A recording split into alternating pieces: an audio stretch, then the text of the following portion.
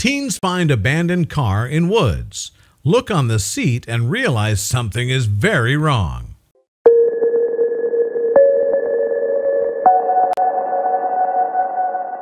Sometimes you just know when something's not right. More often than not, that feeling turns out to be correct, and often the best thing to do is to act on it. That was exactly what two teens in rural Pennsylvania did when they found an SUV with smashed windows in a wooded area, but they had no idea how crucial their actions would be. The car was stuck on a log beside the road in an area where cars don't usually go, and because it was also vandalized, the two guys decided to investigate.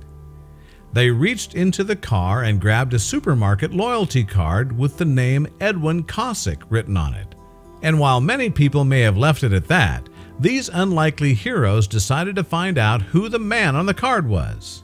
A quick online search made the boys even more concerned. It turned out that the card belonged to a 92-year-old federal judge who'd been missing for 2 days. The teens drove their ATV vehicles home and told their parents what they saw. Their parents immediately called the police, who had the boys show them the way to the SUV. Not far from the car, police found the missing man. He'd been lost in the woods for 2 days, but luckily he was in fair condition.